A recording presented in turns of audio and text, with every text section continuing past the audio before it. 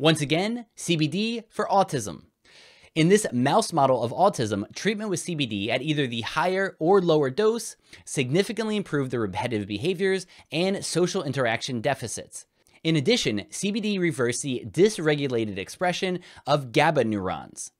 In the brain, GABA is your primary inhibitory neurotransmitter, as in its job is to tell the neurons to calm down their firing. In humans, the dysregulation of GABA is strongly implicated in autism spectrum disorder. One leading theory in autism neuroscience is that there is a disruption in the balance between the inhibition of GABA signaling and the excitation of glutamate signaling, glutamate being your brain's primary excitatory neurotransmitter. This imbalance, which is skewed towards excess excitation, can lead to sensory overload, anxiety, and difficulties in social interaction and learning. In addition, some studies have shown altered expressions of GABA receptors in people with autism spectrum disorder. People with autism also tend to have lower levels of GABA in key parts of their brain, as well as some autism-associated genes being involved in the GABA system.